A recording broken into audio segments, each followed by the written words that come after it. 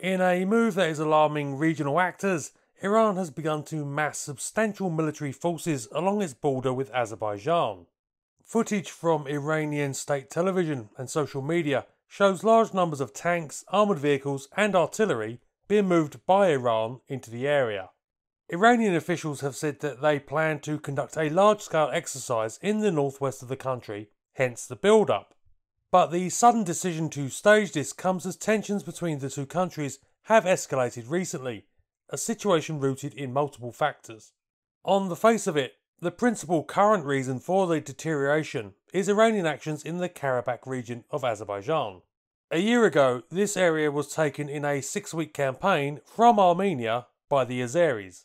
I won't go into all the details of that now because I have several other videos on that conflict and its background already. I'll link to them at the end and in the description.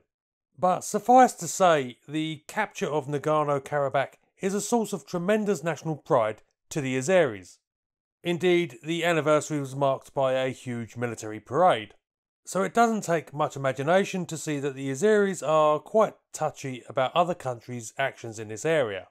In August, the Azerbaijan Foreign Ministry called in the Iranian ambassador to protest what it called the illegal travel of Iranian trucks through the Karabakh region without permission.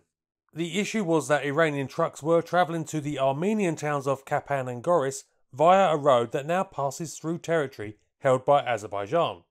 As this road is the only direct link between Iran and Armenia, that isn't entirely surprising.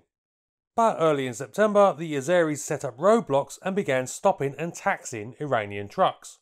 They have also arrested several Iranian truck drivers. This was followed up by President Aliyev of Azerbaijan making public statements condemning Iran for, quote, outright disrespect. Iran in turn has expressed outrage at a joint Azeri-Turkish military exercise that occurred earlier this month. The Iranian foreign minister stated that according to the Convention on the Legal Status of the Caspian Sea, only countries with shores on the Caspian may deploy military forces there. The allowing of Turkish forces into the area was, they contended, illegal. This seemed to be the first countershot from the Iranians to the somewhat belligerent words coming out of Baku. Several senior Iranian officials have now criticised Azerbaijan, generally stating that their victory over Armenia had gone to the country's head and made them arrogant. As much of the northwest of Iran is populated by Azeris, indeed with some in Baku referring to that area as South Azerbaijan, Iran is becoming increasingly touchy about their smaller neighbours' attitude. And the sudden staging of the military exercise seems to be to provide a reminder that they are not a comparatively minor military power like Armenia. The Iranians are also using the opportunity to express their displeasure at the international relations that Azerbaijan maintains with Israel. Israeli drones and weapons played a key part in the Azeri victory over Armenia, and Azerbaijan maintains close relations with the Jewish state.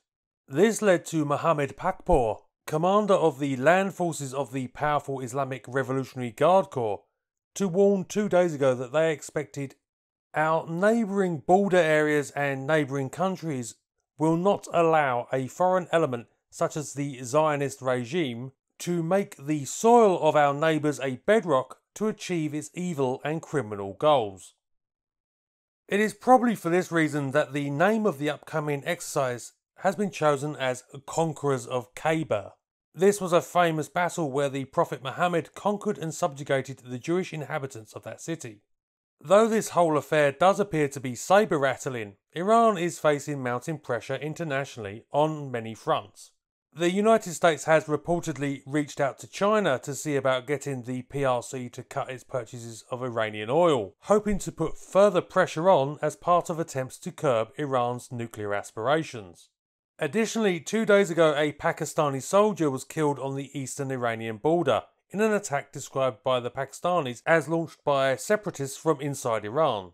This shortly followed the Pakistan authorities claiming that a suicide attack on Chinese nationals in the port of Gwadar last month was also staged by terrorists operating out of Iran. So, with angry neighbours on both sides, plus concerns about the growing influence of Turkey as a regional rival, simmering proxy wars with both Saudi Arabia and Israel, and an economy tanking because of US sanctions, perhaps a bit of posturing is to be expected.